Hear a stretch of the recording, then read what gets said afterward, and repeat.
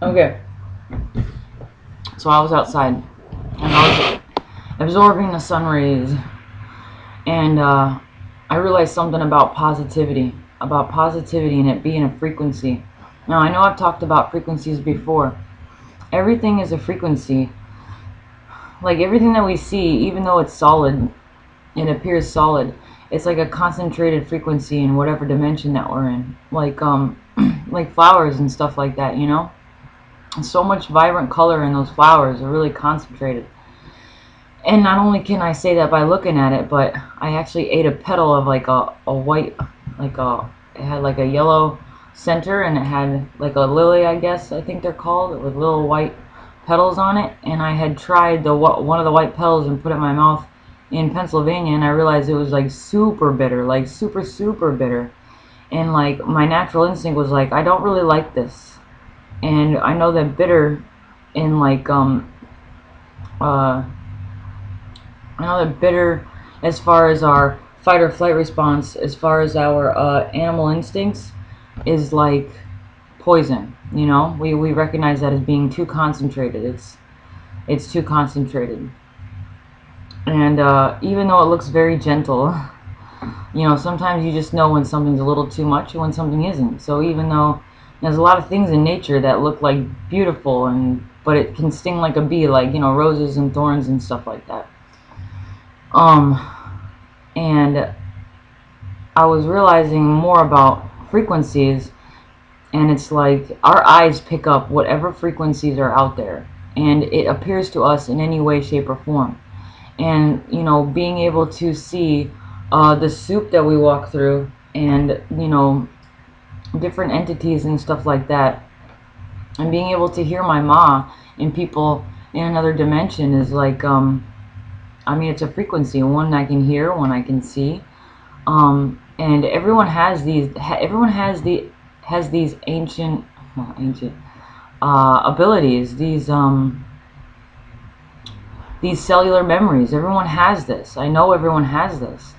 I think it's a matter of unlocking that. You know, like you're literally unlocking something in your cellular memory, because we have lots of cells. You know, maybe like all of the cells in our body are little memories of all the people that have ever lived on the planet, you know, or even things that are from other planets.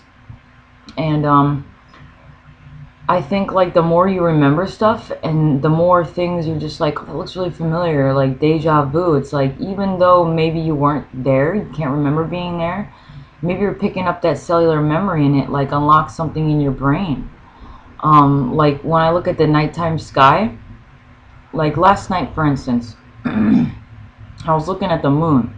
I was looking at the moon. I looked right at the moon. And when I looked right at the moon, I saw purple, like a purple hue, like surrounding the moon. And the more I like looked at the center and then kind of like edged out a bit more, it was like I'd see more and more purple. It was like the more I looked at the color, it was like it would emanate more and more and more, because I was like expanding my view. But I realized that when I looked at it and I saw the purple hue, and then I would look a little bit away and look at my peripherals, I would see yellow. I saw yellow color.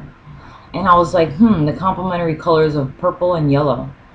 And then I was like, but you know, that doesn't make sense according to psychology and science, because they say that when you look at something directly at night, well, when you look at something directly, you're using your like the cones and rods. It's like you see color.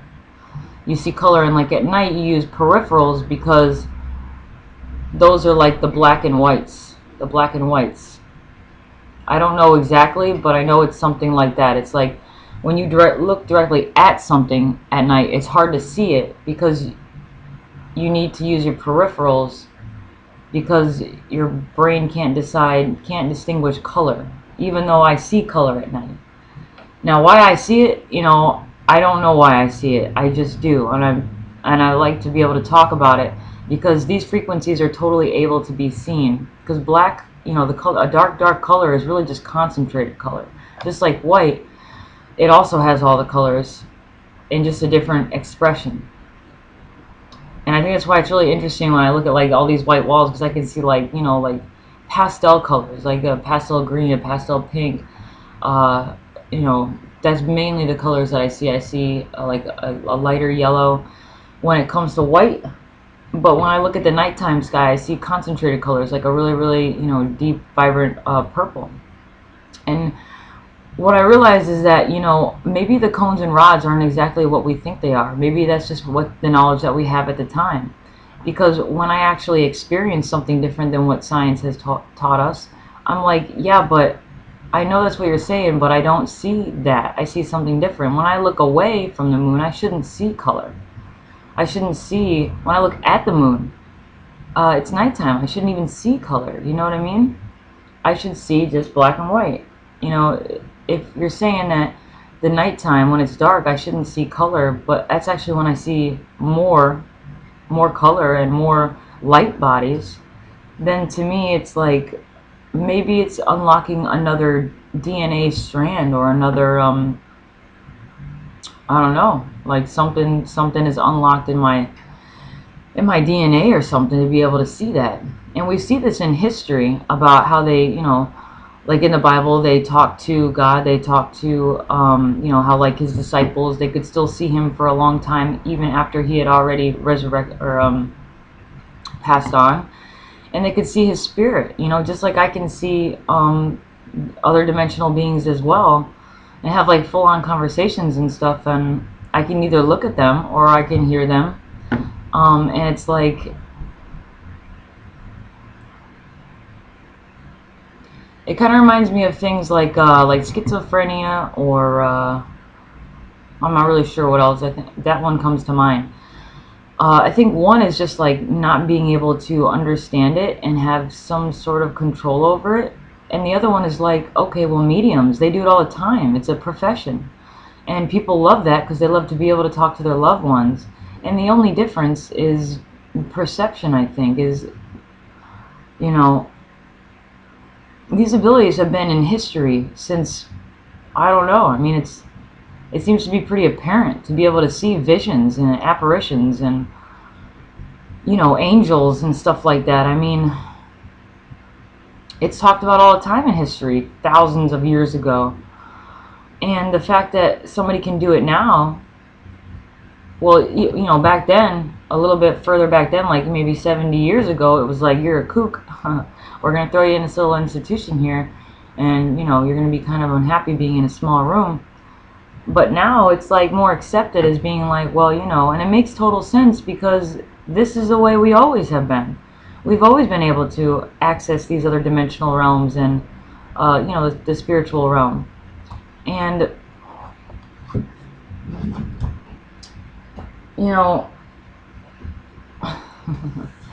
I don't really have all the answers to that one.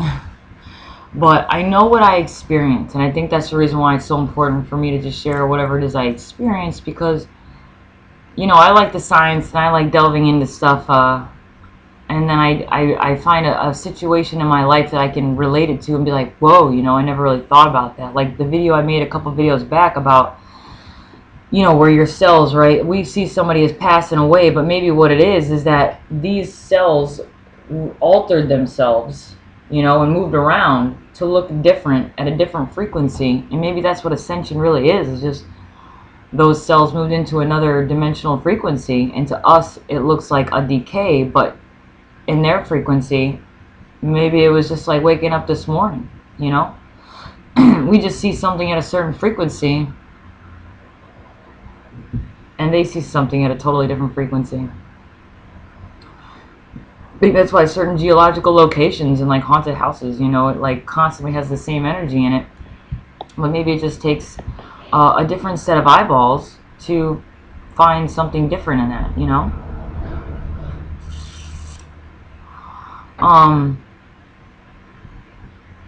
Wow, I really went off on tangents right now. Okay, so I'm going to go back to the positivity that I started with. I was talking about positivity in the beginning of this.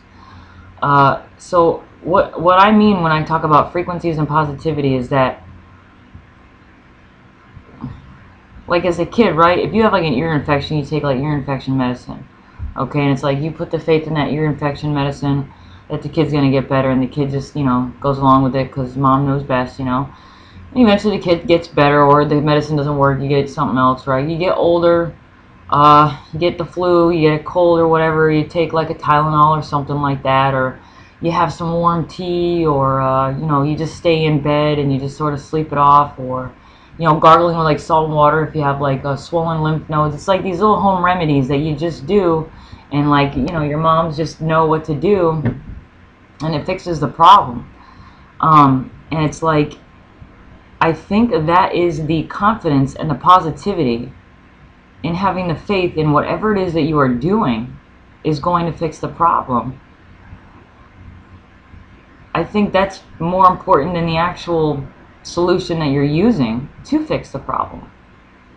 I mean, it's like a miracle. It's like that's what miracles are, is saying, I know this is going to work, and I know that this is possible. You know, you're taking something that looks seemingly impossible and you say, you know what, I see something totally different. You know, I see something totally different, and I'm going to follow my heart on that. And this is how like biggest changes in history happen. Is like people that say, well, you know, I don't know about that. I mean, let's try something else. It's like they literally put themselves all on the line, like, I don't know, like JFK or like Martin Luther King or something like that. You know, it's like they put themselves on the line knowing that they're going against the common frequency, but they're using a positive frequency. And even though we might see it in our realm as like they got shot, I mean, maybe that's just our dimensional frequency. Maybe they just ascended, and that's what it looks like to us because of the frequency that we're in. Maybe it looks totally different to them. They don't even experience death. They just feel really excited in the morning like I did, and they just sort of, they're living in the same simultaneous existence in a different frequency. But yeah, positivity.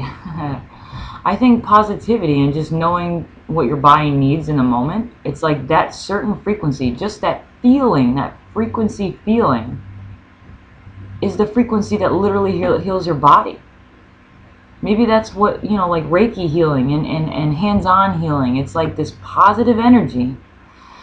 Whether you think it, or you say it, or you do it, or you just know it, it's like it literally can change the whole world just by knowing, by believing and knowing. And maybe that's like the faith of a mustard seed, is saying, yeah, but what if, yeah, but I you know, what I see is, it's like you literally take yourself away from one frequency and say, I don't, you know, I don't, that frequency doesn't feel very good. To say, you're gonna die if you do this, that doesn't feel good. What's the other side of that? You know, like there's people that defy stuff all the time by, you know, eating all kinds of crazy stuff like bacon all day every day, or like McDonald's every day. Like, geez, as a kid I must have eaten McDonald's like, I don't know, you know what I mean? Like, you just eat whatever you want. You don't even think about it. And then it's like, because you're just so positive, you just burn up whatever it is you eat. I mean, it's just a frequency. It's a concentrated frequency, and you move around and you're excited and happy, and it's like that positive frequency about not even thinking about what you're eating or what you're doing, and just enjoying it. It's like food frequency is what we look at, what we see, smell, taste, touch, enjoy, think. The frequency of looking at the positivity in it, it changes the whole system. It like literally changes the whole system, because you're now infusing that once sorrowful or once fearful frequency with a more elated, loving, excited frequency. You literally change the whole game. You change the whole geological location in your system just by being completely positive about it, and not getting too trapped up in sorrow or like, you know, pity or feeling bad or something like that. It's like flipping it to a positive literally can, I mean, my heart was like total crazy town, but then I like looked at the sun and how beautiful the day was, and it was like heart was totally fine, and I feel so much better just by looking, just by distracting myself with something beautiful. My whole system changed. The sun, sun's amazing. Maybe that's the reason why they called Jesus the Son of God. Maybe he is the sun, and his aura is so awesomely intense that he looks like a sun in our dimension. I mean, you never know. But it's fun to think about, because I mean, that is an aura, right? It's like this emanating biofeedback, this heat, this temperature, this frequency that you're looking at. Maybe, you know, maybe I'm like a certain sun or planet or something to like some other being on another planet. You know what I mean? Like maybe you're like a star or a sun or a moon or something in the cosmos to some other being on another planet, because you just have such a high, such an emanating spirit, such an emanating aura field, that's what it looks like from far away, from a certain perspective. Wow. Well, that just blew my own mind. Okay. Thanks for watching.